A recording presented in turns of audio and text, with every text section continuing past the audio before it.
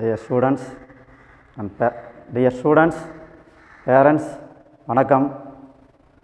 ஏற்கனவே ஆன்லைன் கிளாஸில் நிறைய சப்ஜெக்ட் பார்த்துருப்பீங்க. கொரோனாவுடைய தாக்கம் இன்னும் குறையல. தனித்திரு, விழித்திரு, உயிர் பெறு. அதனால் வீட்டிலையே இருங்க. நீங்கள் வீட்டிலையே இருந்தாலும் உங்களுக்கு பயனுள்ளதாக இருக்கணுங்கிறதுக்காக தான் இந்த ஆன்லைன் கிளாஸஸ் போயிட்டுருக்கு. இன்னும் சில ஸ்டூடெண்ட்ஸ் எங்களுக்கு தெரியல அப்படின்னு சொல்லிட்டு இருக்கிறாங்க. அதனால் பேரண்ட்ஸ் கொஞ்சம் என்கரேஜ் பண்ணுங்கள், அவங்களுக்கு இது பயனுள்ளதாக இருக்கும். இப்போ இன்றைக்கி ஏற்கனவே நம்ம ஒரு போயம் பார்த்துட்டோம், அதை மெமரி பண்ணியிருப்பீங்கன்னு நினைக்கிறேன். அதில் ஏதாவது உங்களுக்கு டவுட்ஸ் இருந்தால் நீங்கள் தாராளமாக கேட்கலாம். இப்போ நமக்கு நிறையா நாய்கள்லாம் தெருவில் பார்த்துருக்கலாம், வீட்டில் வளர்த்ததை பார்த்துருக்கலாம். இப்போ நம்ம குரங்குலேருந்து அப்படியே பரிணாம வளர்ச்சியில் மனிதனாக மாறணும் அப்படிங்கிறோம். அதே மாதிரி 15,000 வருடங்களுக்கு முன்னால் ஓநாய்களிடம் இருந்து பிரிக்கப்பட்டு தனிமைப்படுத்தப்பட்டு வளர்க்கப்பட்டு பரிணாம வளர்ச்சி தான் நாய் அப்படிங்கிறாங்க. இன்றைய ஆதாரத்தின்படி பார்த்திங்கன்னா கிழக்கு ஆசியாவில், அது குறிப்பாக சைனாவில் தான் இந்த நாயை ஒரு வீட்டு விலங்காக வளர்க்க ஆரம்பித்தாங்க. அதன் பிறகு பார்த்திங்கன்னா 100க்கும் மேற்பட்ட நாய் வகைகள் வந்துருச்சு. பல்வேறுபட்ட பரிணாமங்களோட இன்றைக்கி நம்ம வளர்க்கப்பட்டு வருகிறோம். பல்வேறு பரிணாமம் அப்படின்னா வீட்டு நாயா, வேட்டை நாயா, இராணுவத்தில் பயன்படுத்துறது, துப்பறியும் நாயாக, இது மாதிரி பல்வேறு பரிணாமத்தில் இன்றைக்கி நாயை பயன்படுத்திக்கிட்டு வரோம். அந்த காக்கா பற்றி உங்களுக்கு தெரியும். காக்கா சாப்பிட்டுச்சுன்னா எல்லாத்தையும் கூப்பிட்டு சாப்பிடும். ஆனால் நாய் மனிதனுக்கு நன்றி உள்ளதாக இருக்கும். ஆனால் அதுங்க உள்ளே சாப்பிடக்கூடாது, ஒன்று அடிச்சுக்கணும். அது மாதிரி ஒரு தடவை ஒரு நாய்க்கு ஒரு எலும்பு துண்டு கிடச்சிது. நிறையா நாய்ங்க அடிச்சுக்கிச்சு. அதில் கொஞ்சம் வீரமான நாயை அதை பிடுங்கிட்டு தனியாக ஓடிடுச்சு. அப்படி ஓடும்பொழுது ஒரு வாய்க்கா சின்னதாக ஓடுது. வாய்க்கானா ஒரு ஆறு, வெள்ளம் போகிற மாதிரி தண்ணி வேகமாக போயிட்டுருக்கு. அதை கட்டையை தாண்டி போகணும். அது வாயில் எலும்பை கவிக்கிட்டு அது வழியாக போயிட்டுருக்கு. திடீர்னு தண்ணிகளை பார்க்குது, அதோட உருவம் தான் தெரியுது. அது என்ன நினச்சிக்கிச்சுன்னா, இன்னொரு நாய் எலும்பை வச்சுருக்குது அப்படின்னு லொல்லுன்னு குறைக்க, எப்படா 100 நாய் எலும்பை பிடிச்சிக்கலான்னு சொல்லி தண்ணிக்குள்ளே குதிக்க, எலும்பும் போச்சு, நாயும் போச்சு. ஸோ இதாங்க பொறாமை, பேராசை அப்படிங்கிறது. ஆனால் நம்மளுடைய கதையில் மனுஷன்தான் அந்த மாதிரி இருக்குன்னா, ஆனால் நாய் இறந்தும் கூட அவருடைய எஜமானர்களுக்கு எவ்வளவு நல்லது செய்யுது அப்படிங்கிறது தான் இந்த என்விஎஸ் நெய்பர். இப்போ பார்த்திங்கன்னா ஒரு சில ஆயத்தப்படுத்தல் நமக்கு கொடுத்துருக்குறாங்க. ரட்டன் டாட்டா. ஸோ டாட்டா உப்பு வாங்கினாலும் நீ டாட்டா உப்பு வாங்கிட்டு வா அப்படிங்கிறாங்க. So tata salt, tata industries, tata bus, அதெல்லாம் பார்த்திங்கன்னா டாட்டான்னு போட்டிருப்பாங்க. டாட்டா இன்றைக்கி டாட்டா நிறையா வந்துருச்சுங்க. அதனுடைய ஓனர் தான் ரட்டன் டாட்டா. அவர் பார்த்திங்கன்னா 28 டிசம்பர் 1937 பிறந்தவர். ரொம்ப கஷ்டப்பட்டு தான் அவர் இந்த நிலைமைக்கெலாம் வந்தாருங்க. அவர்கிட்ட பார்த்திங்கன்னா ஒரு சின்ன 2 வாசகம் என்ன அப்படின்னா, விழுந்து எழுந்து முன்னேறுங்கள். விழுந்துட்டோங்கிறதுக்காக வருத்தப்படாதீங்க, எழுந்துருங்க, முன்னேறுங்கள். இது ஒரு வாசகம். இன்னொன்று என்ன சொல்லுவார்னா, கல்லில் நம்மளை யாராவது அடித்தாங்கன்னா வருத்தப்படாதீங்க, ஒவ்வொரு கல்லும் வீடு கட்ட உதவும். இதுதான் அவருடைய தத்துவம். அதனால தான் இன்றைக்கி எவ்வளவோ இன்றைக்கி மேலே இன்றைக்கி பார்த்திங்கன்னா நிறையா பணக்கார பட்டியலில் நிறையா முகேஷ் அம்பானி இது மாதிரிலாம் நிறையா நம்ம பார்த்துருப்போம், பில்கேட்ஸ் இதெல்லாம் பார்த்துருப்போம். ஆனால் இவங்கெல்லாம் பட்டியலில் வராதவங்க. யார்? ரட்டன் டாட்டா, அசீம் பிரேம்ஜி. ஏன் இவங்க வர்றதில்லை அப்படின்னா, இவங்களுடைய வருமானத்தில் ஒரு பகுதியை ஏழை பாலைகளுக்கு தான தர்மமாக அவங்க பண்ணிடுறாங்க. அதனால தான் அவங்களுடைய பேர் பணக்கார லிஸ்ட்டில் வரல. அவங்க அங்கே பேர் வாங்கிறதுக்காகலாம் அவங்க இல்லைங்க, கஷ்டப்பட்டு வந்தவங்க. தான் சம்பாதிக்கிறதில் ஒரு பகுதியை ஏழை பாலைகளுக்கு அவங்க செலவு பண்ணாங்க. ஸோ இது ரட்டன் டாட்டா. அதே போல் அசீம் பிரேம்ஜி. ஸோ விப்ரோ அப்படின்னாலே Azeem Premji. So Wipro, chairman of Wipro Azeem Premji. இவர் பார்த்திங்கன்னா அவங்க அப்பா மகாராஷ்டிராவில் அமல்னர் அப்படிங்கிற ஒரு சின்ன கிராமத்தில் ரீஃபைண்ட் ஆயில் ஃபேக்ட்ரி மாதிரி ஆரம்பித்து ஒரு 350 பேரை வச்சு ஆரம்பித்தாருங்க. ஒரு சின்ன கிராமத்தில் 350 பேர் தான். அவங்க அப்பா இறந்ததுக்கப்புறம் அதை அப்படியே கொஞ்சம் கொஞ்சமாக டெவலப் பண்ணி இன்றைக்கி பார்த்தீங்கன்னா அவர் கம்பெனியில் 1,71,425 பேர் இன்றைக்கி வேலை செய்கிறாங்க. இன்றைக்கி அவருடைய சொத்து பார்த்திங்கன்னா 3,46,95,000 கோடி, அவ்வளோ கோடி வருமானங்க. அதே போல் நம்ம ரத்தன் டாட்டா அவருடைய வருமானம் பார்த்திங்கன்னா இன்றைய சொத்து மதிப்பு 6 லட்சம் கோடி. ஸோ இவங்க ரத்தன் டாட்டா என்ன பண்ணுறாருன்னா தன்னுடைய சம்பாத்தியத்தில் 60% ஏழை பாலைகளுக்கு பண்ணிடுறாருங்க. முக்கியமாக புற்றுநோய் நிவாரணத்துக்காகவும் கல்விக்காகவும் அவர் தானமாக வழங்கிறாரு. இவங்க நமக்கு தெரிஞ்ச 2 பேர். இது மாதிரி நீங்களும் கண்டுபிடிச்சி பண்ணுங்கள். அடுத்தது பார்த்திங்கன்னா உங்களுக்கு ஏதாவது தேவையில்லாத குணம், அதாவது இது நமக்கு தேவையில்லாதது, இந்த குணம் நம்மக்கிட்ட தவறாக, இப்போ ஒருத்தர் கூட இருக்கிற ஃப்ரெண்ட்ஸு கூட எப்போ பார்த்தாலும் கோபமாக இருக்கிறது, அல்லது பக்கத்தில் இருக்கிற பேனாவை தெரியாமல் எடுக்கிறது, இந்த மாதிரி காப்பி குடிக்கிறத நிறுத்துன்னு நினைப்போம், டீ குடிக்கிறத நிறுத்துன்னு நினைப்போம். இது மாதிரி அந்த மாதிரி நம்ம இந்த குணத்தை நம்ம விட்டுறணும் அப்படின்னு நீங்கள் ஏதாவது நினைக்க விரும்புனீங்கன்னா உங்கள் ஃப்ரெண்ட்ஸு கூட டிஸ்கஸ் பண்ணுங்கள். சரி, உங்களுக்கு பிடித்தமான செல்ல பிராணி எது? Two you like pets? So செல்ல பிராணி நீங்கள் விரும்புகிறீங்களா? ஒவ்வொருத்தருக்கும் ஒவ்வொரு பிராணி பிடிக்கும். அது ஏன் அப்படின்னு நீங்களே கேள்வி கேட்டு பாருங்கள். இப்போ ஒரு நாய் கதை சொன்னோம். அந்த நாய் பொறாமை உள்ள நாய். ஆனால் இந்த நாய் எஜமானர்களுக்கு எவ்வளோ விசுவாசமாக இருக்குது அப்படிங்கிறதாங்க இந்த ஸ்டோரி. ஸோ இது பார்த்தீங்கன்னா த என்வியஸ் நெய்பர், பொறாமை குணமுடைய அயலார். அயலார்னால் பக்கத்து வீட்டுக்காரங்க. இது பார்த்தீங்கன்னா Japanese folk Dale. Folk Dale அப்படின்னா நாட்டுப்புற கதை. இது ஒரு ஜப்பானிய நாட்டுப்புற கதை. ஸோ இப்போ அந்த கதையை நம்ம என்ன இருக்குங்கிறத நம்ம இப்போ பார்க்கலாம். இந்த ஓல்டு டேஸ், இந்த ஓல்டு டேஸ் அப்படின்னா பண்டைய காலத்தில் தேர் lived an honest man with his wife. So ஒரு நேர்மையான உன்னதமான ஒரு வயதானவர் தன்னுடைய மனைவியோட வாழ்ந்து வந்தார். Who had a bed talk. அவங்க ஒரு செல்ல பிராணியான நாய் வச்சுருந்தாங்க. செல்ல பிராணியான ஒரு நாய் வச்சுருந்தாங்க. Which they used to feet with fish and titbit from their kitchen. So அதாவது அவங்க பண்டைய காலத்தில் ஜப்பானில் ஒரு உன்னதமான நேர்மையான வயதான தம்பதியர், ஒரு கணவனும் மனைவியும், அவங்க ஒரு செல்ல பிராணியான நாய் வச்சுருக்கிறாங்க. அதுக்கு பார்த்திங்கன்னா அந்த நாய்க்கு அந்த கிச்சனில் மிச்சமாகிற சிறு சிறு உணவுகளையும் மீன் துண்டுகளையும் அந்த நாய்க்கு உணவாக கொடுக்கறது அவங்களுடைய வழக்கம். ஸோ ஃபோக் டேல்னா நாட்டுப்புற கதை, ஹானஸ்ட் அப்படின்னா நேர்மையான, ஸோ டிட்பிட் அப்படின்னா சிறு சிறு உணவுப் பொருட்கள். In the old days, there lived an honest man with his wife, who had a pet dog, which they used to feed with fish and tidbit from their own kitchen.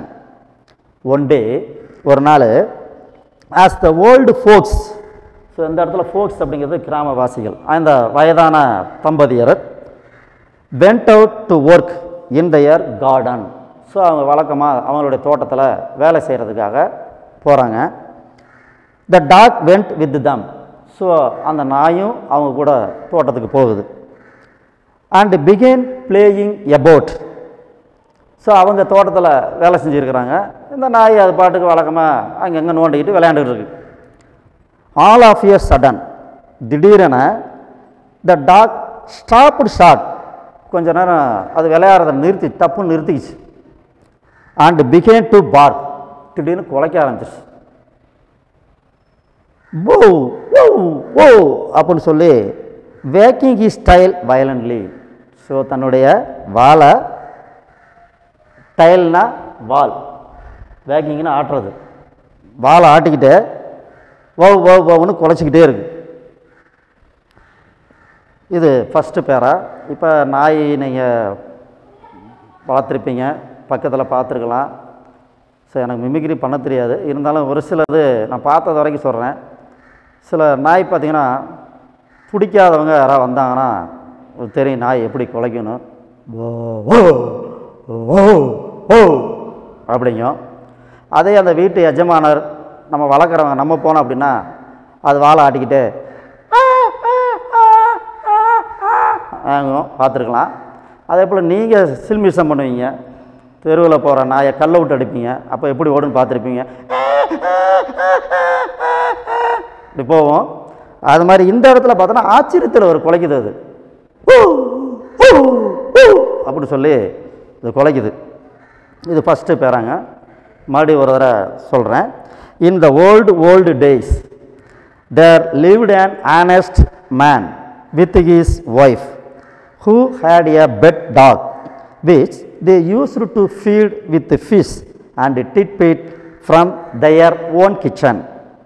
One day, as the old folks went out to work in their garden, the dog went with them and began playing about.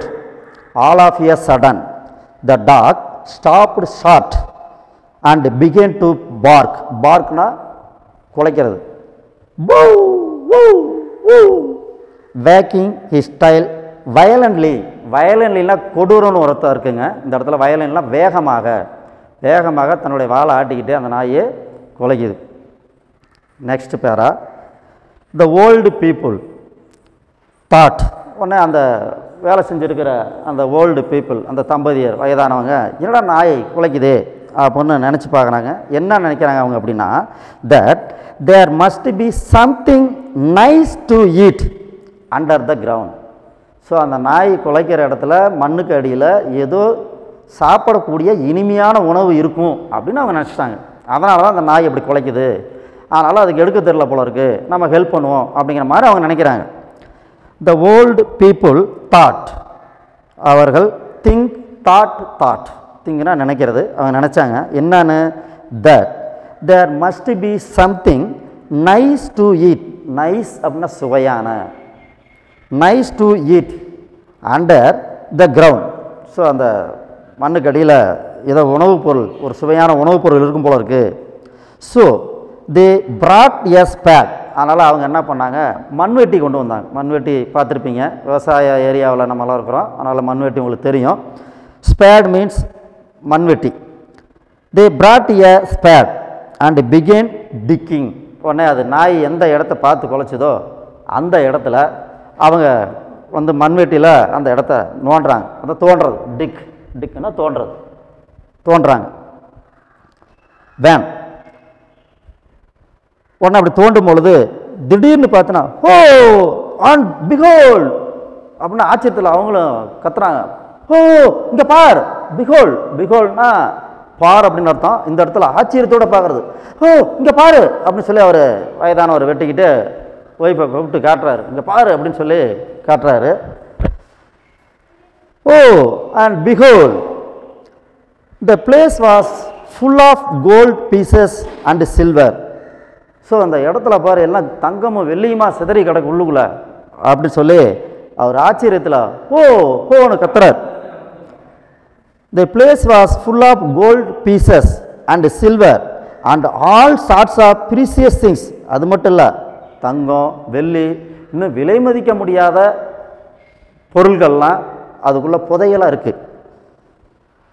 Which had been buried there. So which had been buried there அப்படின்னா புதைக்கப்பட்டிருந்தன. buried அப்படின்னா புதைக்கப்பட்டிருந்தன. So அது நாய் குலைச்ச இடத்துல நோன்னா அவங்க ஏதோ உணவுப் பொருள் இருக்கும் அப்படின்னு நினச்சி நோன்னா தங்கம் வெள்ளி வைரம் வைடூரியம் இது மாதிரி விலை மதிக்க முடியாத பொருட்களாக உள்ளே இருக்குது. அதனால் ஆச்சரியத்தில் அவங்க அப்படி ஹோன்னு கத்துறாரு. So they gathered the dresser. So அதனால் அவங்க எல்லாம் அதெல்லாம் சேகரிச்சு, கேதர் அப்படின்னா சேகரிக்கிறது, கேதர் அப்படின்னா கேதர்டு. ஸோ அதெல்லாம் சேகரிச்சுக்கிட்டு இந்த ட்ரெஸ்ஸர்னா புதையல், பொக்கிஷம்னு அர்த்தம், புதையல். அந்த புதையலெல்லாம் அவங்க எடுத்துக்கிட்டு and after giving arms to the poor. அதை எடுத்து அவங்க மட்டும் வச்சுக்கலைங்க, இந்த காக்கா மாதிரி பகிர்ந்து கொடுக்குற மாதிரி டாட்டா, நம்ம ரட்டன் டாட்டா பிரேவ்ஜி மாதிரி இவங்களும் அதை எடுத்துகிட்டு வந்து தான் மட்டும் அனுபவிக்கலைங்க. ஸோ தனக்கு போக மற்ற ஏழைகளுக்கு அதை தர்மம் செஞ்சாங்க.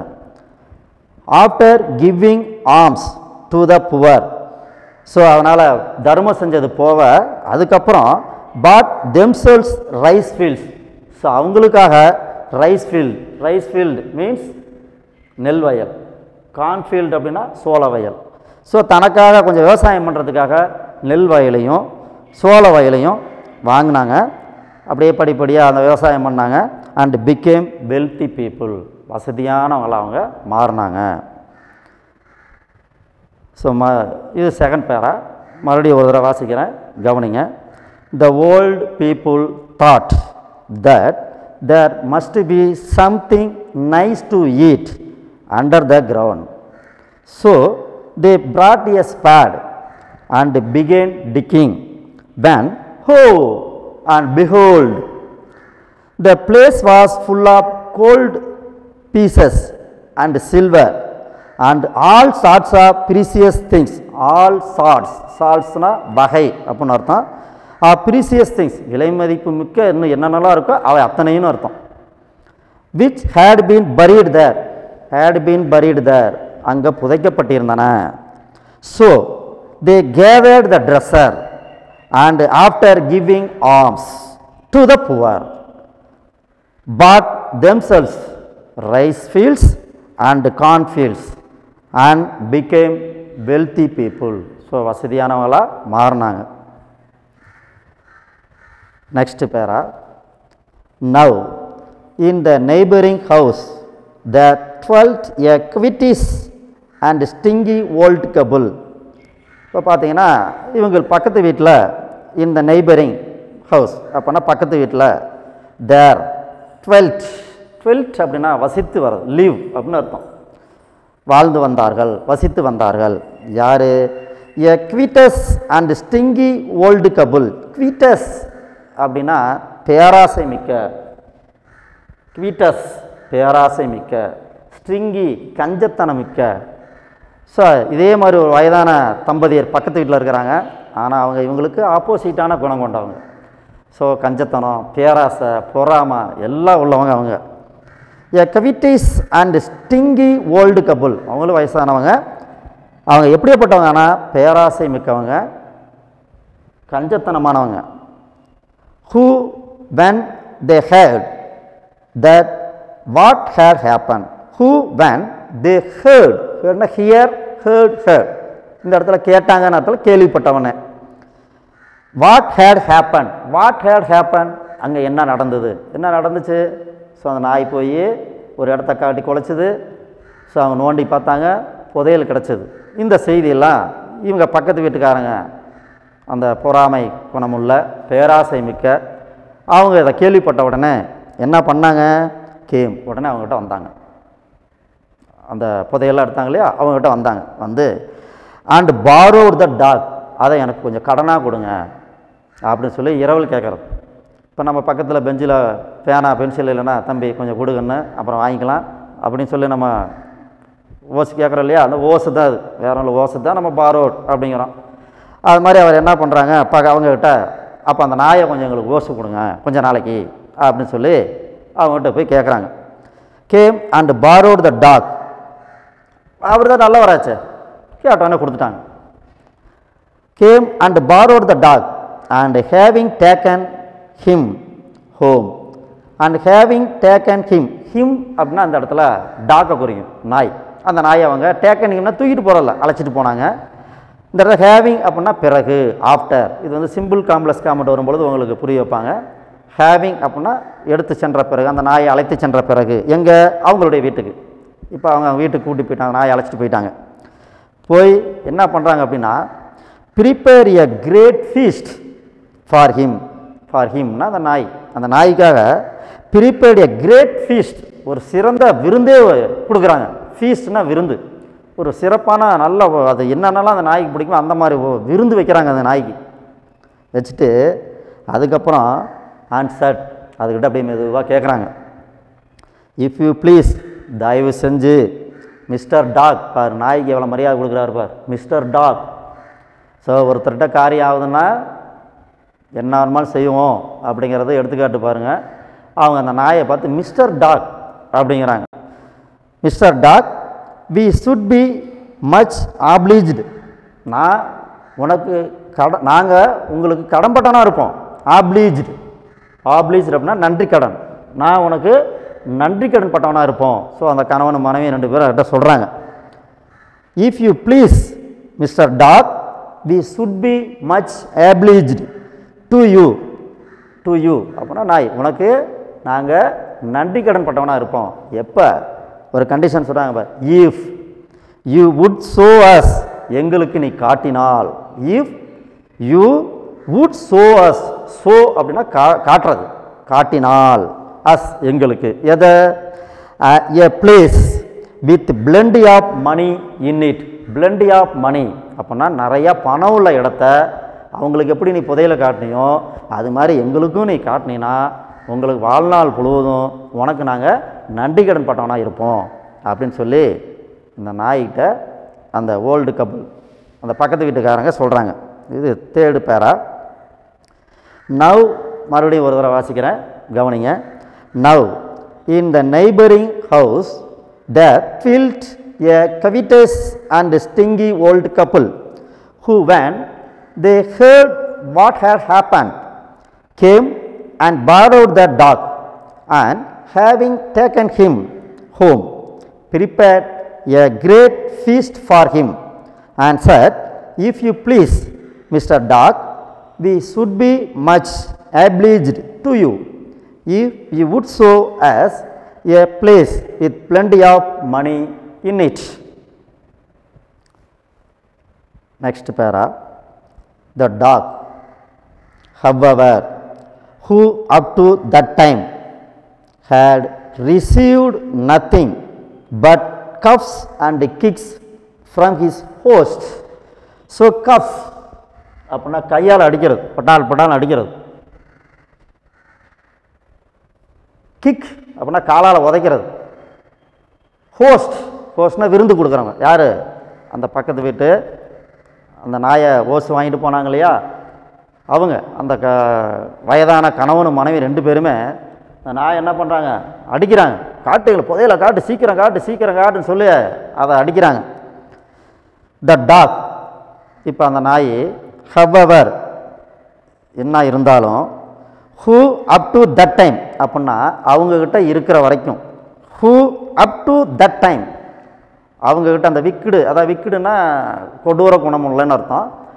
அந்த கெட்ட குணமுள்ள தம்பதியர்களிடம் அவங்க வீட்டில் இருக்கிற வரைக்கும்னு அர்த்தம். அவங்கக்கிட்ட இருக்கிற வரைக்கும். Who up to that time had received. ரிசீவ்னா பெறுதல், அது வாங்கினது, அது பெற்றதெல்லாம் என்ன? Nothing but of cups and kicks. அடியும் உதையை தவிர வேறு எதுவுமே இல்லை. ஸோ அடியும் உதையும் தவிர வேறு எதுவும் அங்கே இல்லை. போனவனே விருந்து கொடுத்தாங்க.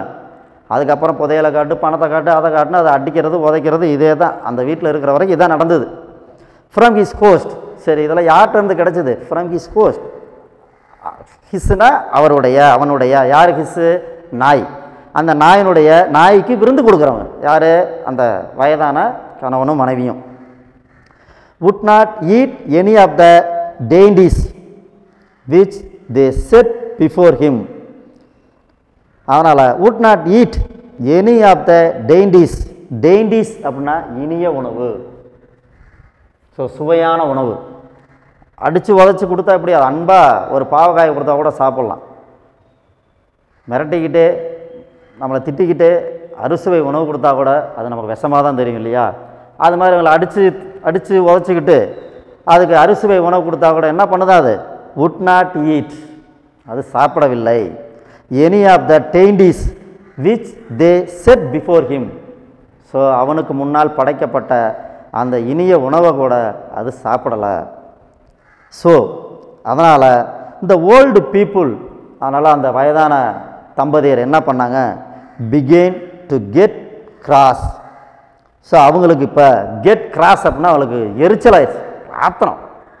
என்னடா இன்னும் காட்ட மாட்டேங்குது, காட்ட மாட்டேங்குது, உணவு வச்சாலும் திங்க மாட்டேங்குது, காட்ட மாட்டேங்குதுன்னு சொல்லி எரிச்சல். ஸோ கெட் கிராஸ், அதிகமான எரிச்சல் ஏற்பட ஆரம்பித்தது. அண்ட் அதனால் pudding a rope around the tax neck, tax நெக்குன்னு தெரியும் கழுத்து, அந்த கழுத்தில் புட்டிங் எ ரோப் ஒரு கயிற்றை போட்டு கட்டினாங்க. கட்டி let him out in to the garden. So அவங்க தோட்டம், அவங்களுக்கு தோட்டம் இருக்கு இல்லையா, அவங்க தோட்டத்தை சுற்றி கயிற்றை கட்டி லெட் ஹிம் அப்படின்னா உலாவ விட்டாங்க. தோட்டத்தை சுற்றி எங்கெல்லாம் ஒரு சில எங்கெங்கே புதையல் இருக்குதுன்னு பார்க்கணும் இல்லையா, அதுக்காக என்ன பண்ணால் கயிற்றை கட்டி தோட்டம் ஃபுல்லாக இழுத்துட்டு போகிறாங்க. அந்த நாயை இங்கே அங்கே போன இழுத்துக்கிட்டே போகிறாங்க தரன்னு. Let him out in to the garden.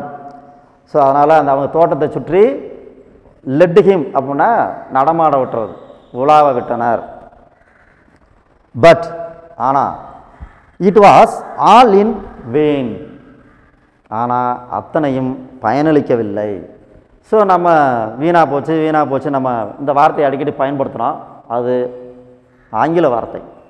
இன்றைக்கி படிக்க தெரியாத பாமர மக்கள் கூட சாப்பாடு வீணாக போச்சு, மனுஷனை நம்மளே வீணாக போயிட்ட, அந்த வீணாக போச்சுங்கிறது ஆங்கில வார்த்தை. அது நம்ம இன்னமும் அதை இங்கிலீஷ் வார்த்தை தான் நம்ம பயன்படுத்தி இருக்கிறோம். அவருடைய தமிழ் பயனளிக்கவில்லை, எந்த பலனும் இல்லை, யூஸ்லெஸ் அப்படிங்கிற இல்லையா, அதே தான் அது. ஸோ அந்த நாயை தோட்டத்துக்குள்ளே அங்கேயும் இங்கேயும் கூட்டி போய் அங்கே கூட்டி போகிறாங்க, எந்த பயனும் இல்லை, அது எந்த பிரயோஜனம் இல்லைன்னு சொல்லி பேச்சு வழக்கில் சொல்லுவோம் இல்லைங்களா, அது மாதிரி எந்த பலனும் இல்லை. But it was all in vain. He led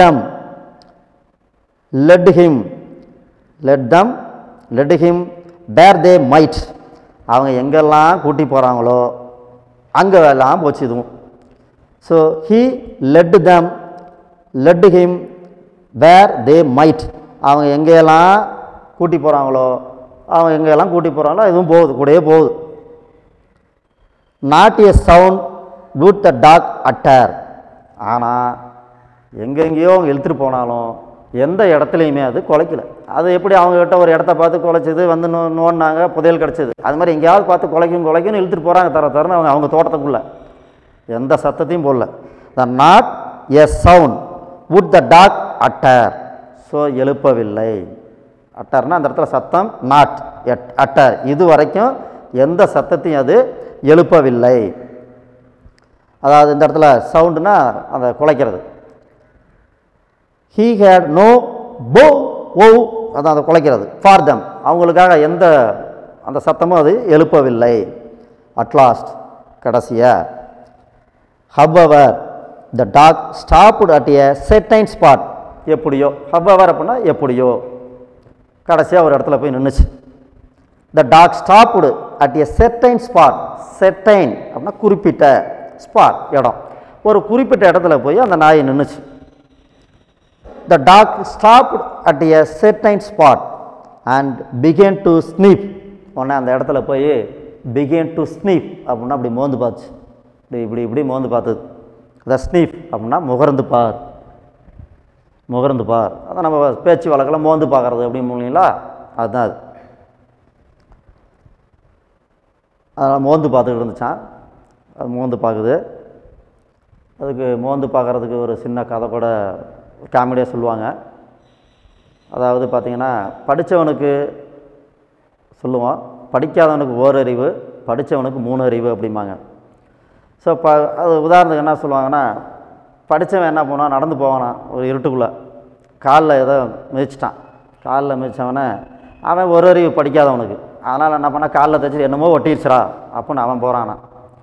so படித்தவன் என்ன பண்ணுறாரு, அவன் 3 அறிவு வச்சு இல்லையா, அவரால் காலில் பட்டுருச்சு. உடனே என்ன பட்டுச்சுன்னு யோசிக்கிறார், ஒரு அறிவு. அது என்னவா இருக்குன்னு தொட்டு பார்க்குறானா 2வது அறிவு. அது என்னவா இருக்குன்னு மோந்து பார்க்குறானா 3வது அறிவு. கொஞ்சம் காமெடியாக சொல்லுவாங்க. அது மாதிரி இந்த இடத்துல நாய் மோந்து பார்க்குது ஒரு இடத்துல போய்.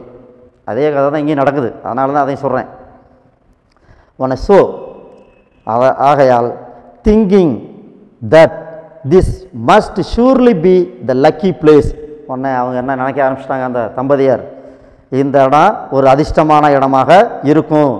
This must surely be the lucky place. இந்த இடம் கண்டிப்பாக லக்கி பிளேஸ், ஒரு அதிர்ஷ்டமான இடமாகத்தான் இருக்கும் அப்படின்னு அவன் நினச்சிக்கிட்டு தே டக் ஸோ தோன்றினா டிக்குடுன்னு சொல்லுவாங்க. அதே டிக் டக் டக் அப்படின்னு ரெண்டு விதத்தில் நம்ம வெர்ப் 1 வெர்ப் 2 வெர்ப் 3 சொல்லுவாங்க. ஸோ தே டக் அவர்கள் தோண்டினார்கள். And found nothing but a quantity of டட் and nasty ஆஃபல். So அதே மாதிரி தோன்றாங்க. அங்கே என்ன இருக்குது அப்படின்னா குவான்டிட்டி ஆஃப் டட், அப்படி அருவருப்பான அழுக்கு அடைஞ்ச என்னவோ கந்தல் குப்பை கூலமாக இல்லையா அதுவாக இருக்குது. அண்ட் நாஸ்டி ஆஃபல், நாஸ்டி ஆஃபல் அப்படின்னா அருவருப்பான இறைச்சி கழிவு. இப்போ நம்மெல்லாம் பார்த்தீங்கன்னா கோழி கழிவுலாம் கொண்டு போய் கண்ட இடத்துல போட்டுறாங்க. சில இடங்களில் பார்த்தோன்னா குழியை பொறிச்சு மூடி வச்சிட்றாங்க. ஸோ அது மக்களுக்கு அது எவ்வளோ தீமையை கொடுக்குதுங்கிறத நம்ம யோசிக்காமல் நிறைய பேர் பண்ணுறாங்க இல்லைங்களா. அந்த மாதிரி ஒரு இடத்துல இருந்த இடத்த கொண்டு போய் இது மோந்து பார்த்துச்சு. அவங்க இது புதையல் தான் அவங்களுக்கு மாதிரி கிடைக்கும்னு நினச்சிட்டு இவங்க நோண்டுறாங்க. ஒரே அழுக்கு இறைச்சி கழிவு உள்ள ஒரே நாத்தம்.